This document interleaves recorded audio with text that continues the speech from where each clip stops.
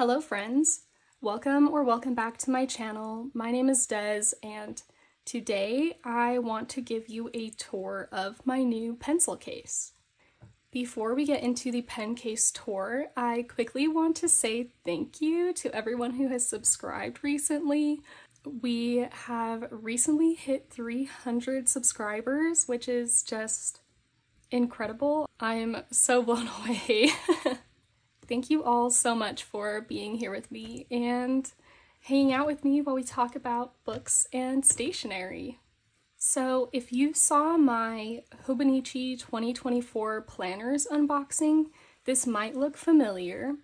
I recently got this with my planner purchase for next year. This is the Hobonichi drawer pouch and I have already started using it as my pen case. And I'm absolutely loving it so far.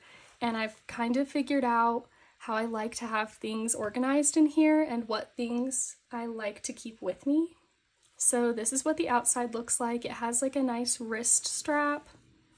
And as you can see, it can get quite chonky.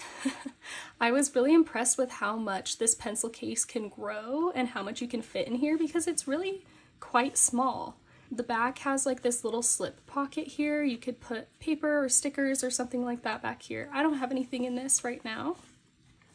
Yeah, I will say the fabric of this one is just like a cotton, but it does collect dust and fuzzies like crazy. I lint rolled this right before turning this video on, and I'm probably going to lint roll this somewhat frequently because it collects like dust and dog hair and things like that like crazy. I know some of the other ones are not fabric like this, and I don't know how those are with like dust and fuzzies. Lint rolling it actually helped a ton and it looks like way nicer now. So yeah, but let's get inside the pen case.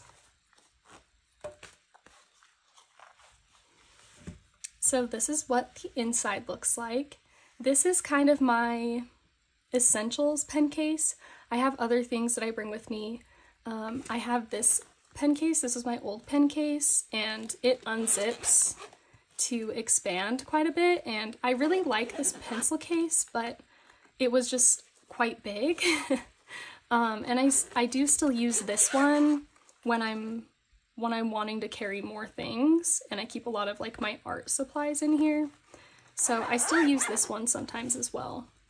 But I like how small this one is, and I like that I just keep just the things that I absolutely need with me.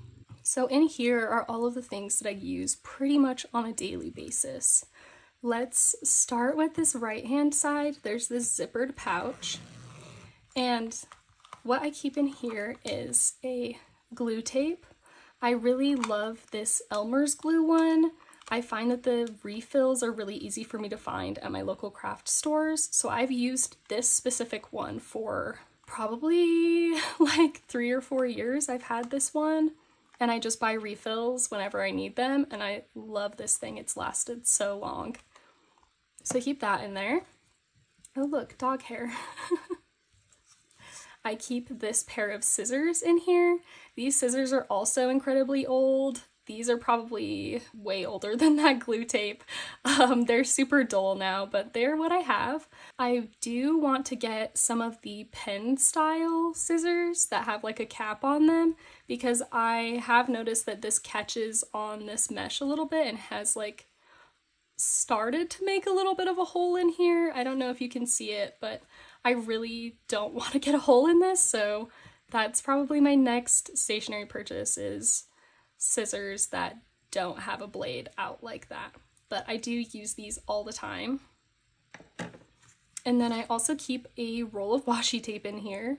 I switch this out whenever I feel like it, and honestly don't necessarily need to keep a whole roll in here, but there was extra room in here, so I thought, why not just put a whole roll of washi tape in there? And now that I've removed some of those things, you can probably see that there are pen loops built into this zipper pouch on this pen case.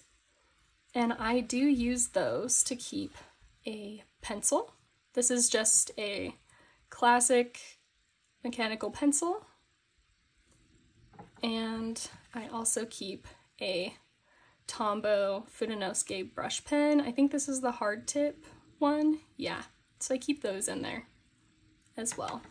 And that's all I keep in this zippered part. But I was actually really surprised with how much stuff fits into this, because like this glue tape and that washi tape are quite big.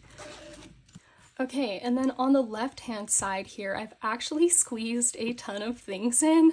First, I'll start right here. This is a pair of tweezers. I've had these for a super long time as well. I think I got them at Claire's like a million years ago. But I use these all the time for like placing stickers and things and peeling my photos from my photo printer, the sticker paper off the back, because that can be a pain. So I use these all the time to place stickers in my journal. And then down here, I have some page flags.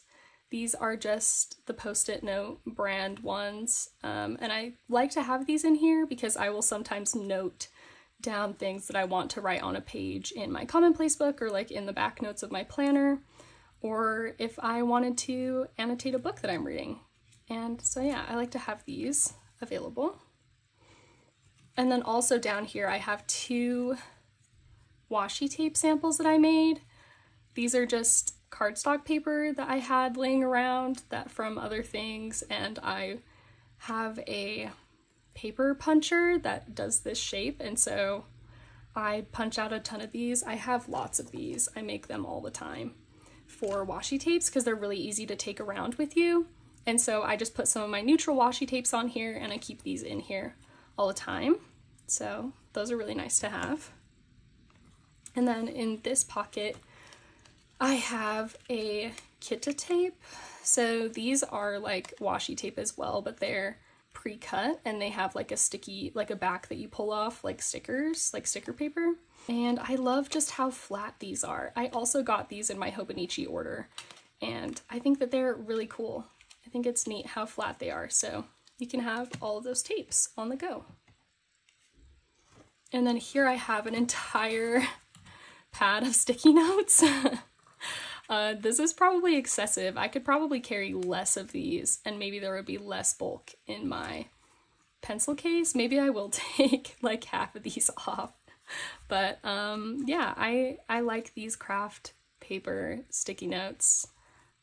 I think I just ordered a ton of them online and I have a bunch of white ones as well, but I think these are just really handy to have. And then, oh, one more thing that's not a pen back here that's hiding is my ruler. Also had this for a super long time. I like to use it to draw lines and stuff in my commonplace book or in my planner, and I think it's just really handy to have in here. Okay, and then everything else that's left are pens, so I will do these 2 first. This one is the Uni Jetstream. This comes with the Hobonichi orders when you order directly from Hobonichi. So this was my freebie pen for 2024. It says Hobonichi Techo 2024 on it right there. I just really love these colors and I honestly love having this 3-color pen. I use this all the time in my commonplace book because I will use the blue and the red to make things stand out more against all of the black writing. So yeah, I really love this. This goes everywhere with me. And then another pen that I have in here, this is the Uni-ball One.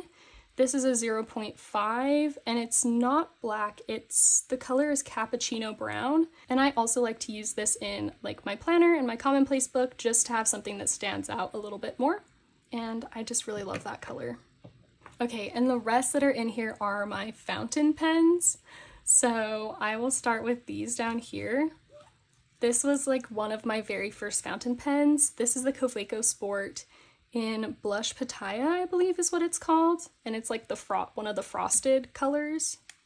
And so it's this teeny little pen and you unscrew it and post it onto the back and you have a full, well, it's still little, but a full-size writing pen.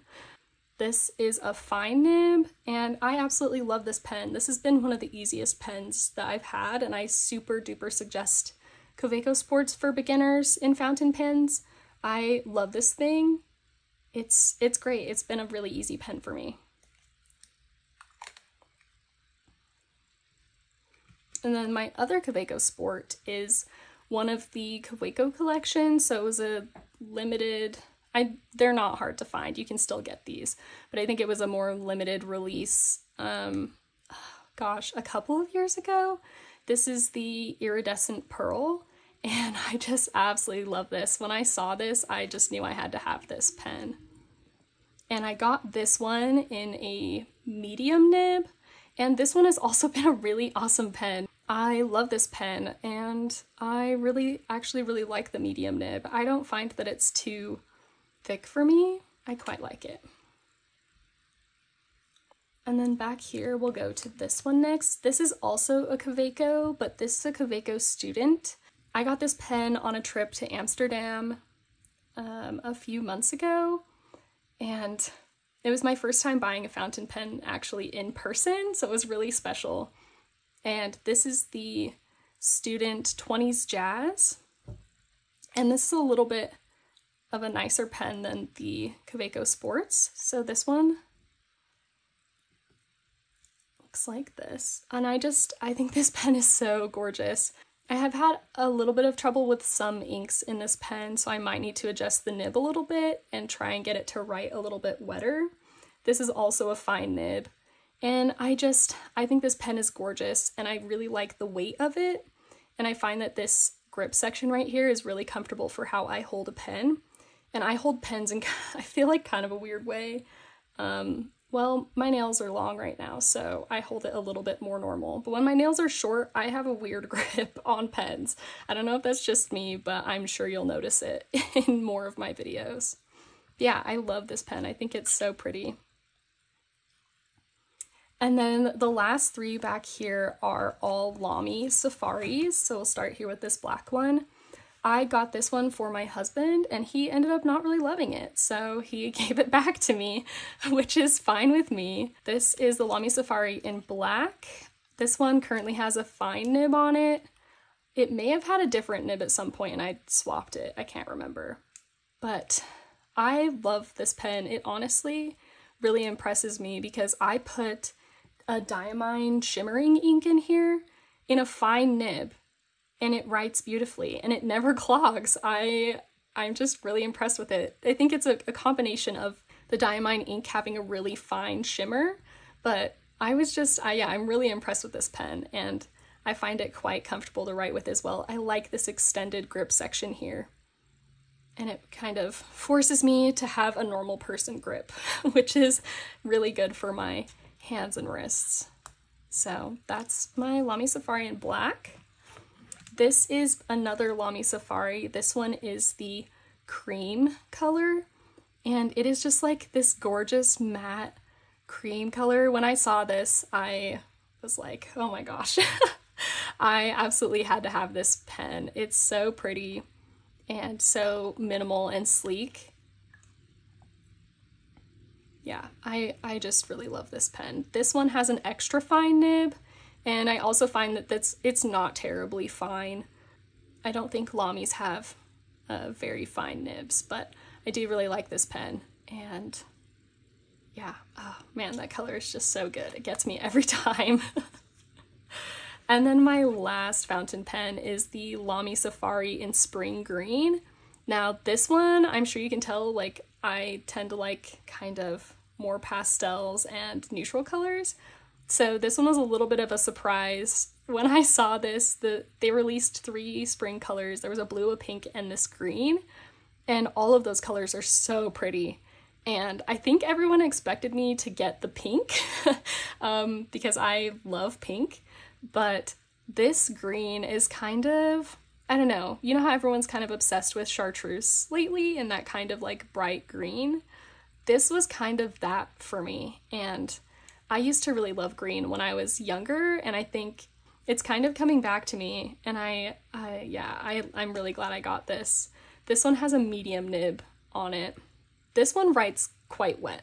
I think this one writes a good bit wetter than my Kaweco Sport medium, but it's kind of fun if I really want to see what properties an ink has, like if there's one with a lot of shimmer or sheen or shading to it, I will put it in this pen, and it's really fun to see what it does. But sometimes this pen bleeds through papers, so it does write quite wet, but I still, oh yeah, I still love it.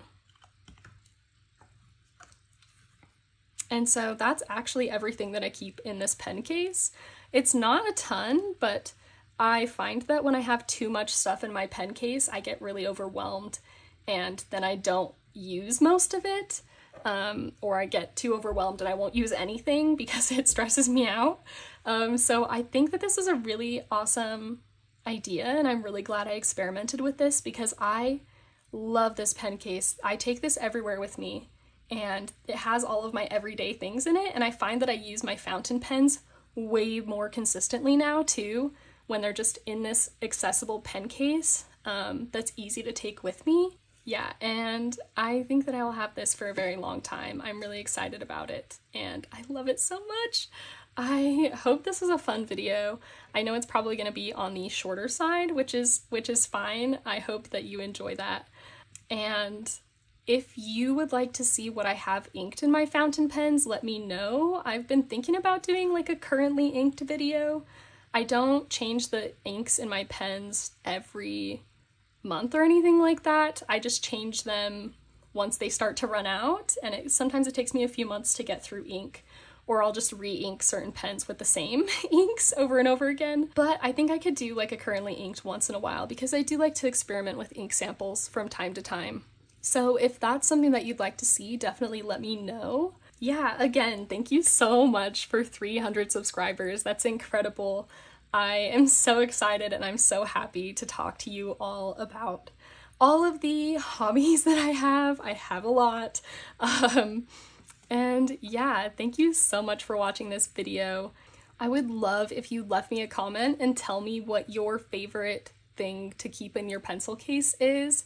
And if you don't know what to say, go ahead and leave me some fall emojis, leave me some leaves and some pumpkins.